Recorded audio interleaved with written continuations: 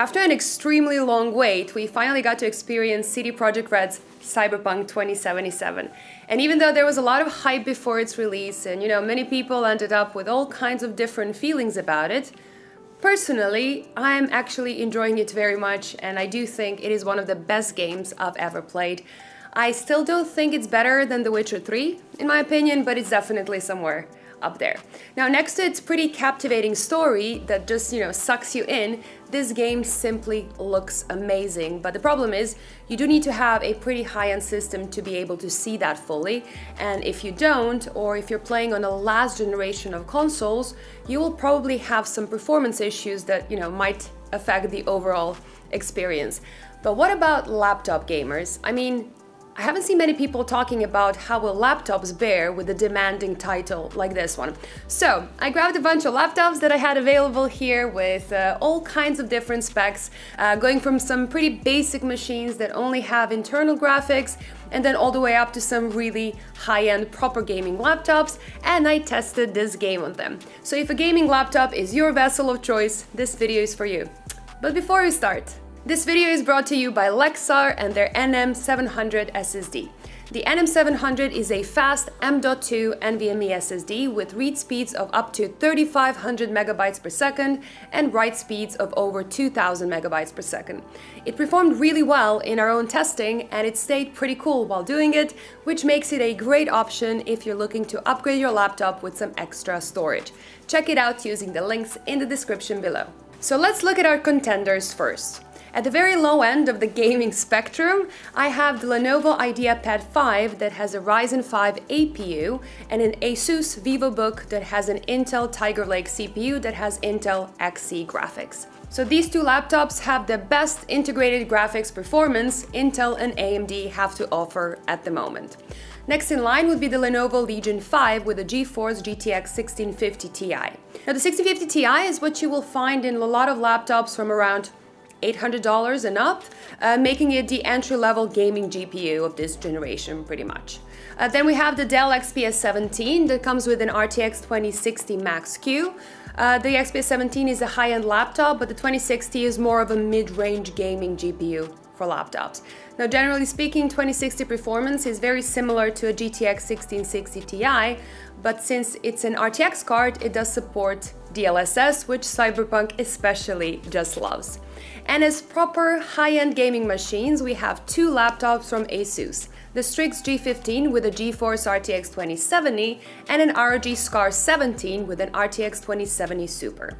I know that sounds pretty similar, and even though the Super version is supposed to be the newer one, there's still a lot of laptops out there with both GPUs that are still being sold actively, so I would say it's really interesting to see what the actual difference is between them. Now technically, there are also laptops out there with an RTX 2080 Super, which I don't have at the moment and I cannot really test, but the difference won't be that big and you should only expect them to be, a couple of percent faster than the 2070 Super.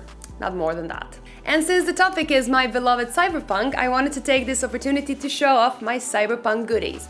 I have a Razer Viper Ultimate here in this distinctive canary yellow. It is really light, it is really precise, and I have to say I think it's one of the best gaming mice of 2020. Plus, it has a yellow dock to match the mouse as well, and I mean, how cute is that? And next to that, I have a SteelSeries Arctis One wireless headset in the same Cyberpunk theme. And if that is not enough fangirling for you, I still have my Cyberpunk jacket on. If this is too yellow for you, I'm sorry. Alright, before we dive into numbers, I do want to explain a little bit about the test itself. Now, Cyberpunk is a pretty intense open world game, and performance will vary from area to area. So if you're in a small and calm indoor zone, they're going to be obviously easier on your system than being outside with a lot of things going on or being in a really big gunfight. For my test, I ran through the same outdoor area over and over again, and this actually shows lower average FPS numbers than you will see on average in the game, but it's not the lowest you will see. So generally speaking, big outdoor fights will lower your FPS a little bit under my results, but the overall average should be a bit higher than my results. So if you see a 60 FPS average in my graphs, that's a pretty good result, but anything over 50 I would consider to be an okay experience as well, as Cyberpunk is not really a super fast game and we're talking about, gaming on a laptop here. There's so much more than just speed in this whole thing, I think. Now let's start with bad news. As expected, laptops without dedicated graphics cards don't do well at all. On the Intel Tiger Lake laptop, the game just wouldn't even run. It would crash every time before even reaching the menu. So I tried it on a ZenBook 13 as well that has the same Intel Xe graphics, and no luck. I can safely confirm that you will not be able to play this game on a machine with Intel dedicated graphics. Not even a little bit. When it comes to the AMD Ryzen 5 4500U system, it did manage to start the game, but the performance was really rough. Even on 1080p low, the game was just a slideshow, and it was impossible to even get a decent benchmark run.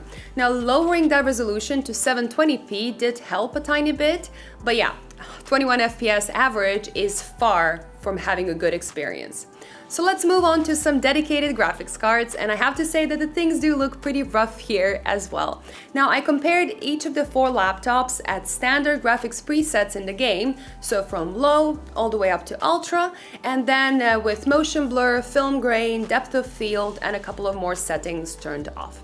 So let's see the results without DLSS on. On 1080p low, the Dell XPS 17 with an RTX 2060 Max-Q just reaches 60 FPS, while the Legion 5 with a 1650 Ti doesn't even hit 50 in my test. However, by dropping the resolution to 1600 by 900, you end up with just over 60 FPS and a smooth overall gameplay. So, if you're okay with sacrificing resolution a little bit more and willing to play around with some settings, you can still enjoy the game just fine. So. On 1080p medium, only the two 2070 laptops were giving acceptable numbers. On 1080p high, the RTX 2070 Super was still holding on, while the 2070 non-Super dropped below 60, and on Ultra, even the 2070 Super was dipping below 60. But again, we are playing one of the most demanding AAA titles on a laptop, so I guess it was to be expected. Fortunately though, the game does support DLSS 2.0 upscaling, which does make a huge difference if you have a laptop with an RTX GPU. And no, Nvidia did not bully me into saying this. I actually think that DLSS 2.0 is objectively a good technology that actually does work. So let's see what kind of a difference we can get with DLSS turned on. As you can see, the game has a couple of DLSS settings, but on a 1080p laptop, your choice will not affect performance as much as you would think.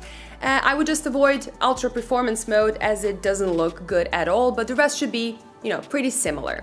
I personally put it on Balanced, which I think looks about as good as a native render. Now on 1080p low, it made a nice difference from the 2060 Max-Q, giving it a bit more headroom of above 60 FPS. Meanwhile, the two Asus laptops seem to be most likely running into a CPU limitation instead, showing only small gains. On 1080p medium, the 2060 did drop just below 60, but I would say DLSS makes enough of a difference there to make that setting playable, and medium does look a lot better than low, in my opinion. So if you have an RTX 2060 or even a Max-Q model, you can expect a reasonable 1080p medium experience overall with DLSS on. If you have a 1660 Ti, chances are you'll be looking at 1080p low at best. Both Asus laptops did show some benefits with DLSS here, but I wouldn't call it a big difference. Now on 1080p high, that changes as DLSS is now really improving performance on the 2070 and the 2070 Super, going from around 60 FPS to mid-70s on both, and that is something you will actually notice while playing. But if we look at Ultra, the FPS differences between Ultra and High are actually surprisingly small, so I would personally go for Ultra as it does look much better and it will just play just as smooth as on High. Now keep in mind there are a lot of other settings that you can play with to get a couple of frames more if you want to, but these numbers in these graphs should be a good baseline of what you should expect. As for ray tracing, it gets pretty rough on a laptop, especially in a game like this that does offer a lot of ray tracing features. Looking at ray tracing medium preset, which is actually ultra settings with ray tracing features set to medium. Only the RTX 2070 Super managed to stay above 60 FPS. The 2060 Max-Q just isn't going to cut it, and the 2070 Non-Super does a decent job with DLSS set to performance, but there is no question here that the newer Super models do pack that extra punch that you really need. I also tested the RTX Ultra preset as well, but that turned out to be too hard even on the RTX 2070 Super with DLSS set to performance. Now, Cyberpunk is definitely a very intense game that does require a lot, and if you have a GTX 1650 Ti laptop and you just cannot get anything higher, you will have to sacrifice some settings, but you will still be able to, just about enjoy this game. Anything under that just won't work. And if you're looking to buy a laptop to play this game, an RTX 2060 will be just enough. But if you want to get more out of this game visually, you should go for an RTX 2070 Super or better. That's it for today. I really hope you enjoyed this video and that you really liked my jacket. If you did, give me a like and subscribe to Tech Testers for more. Bye guys, see you in the next one.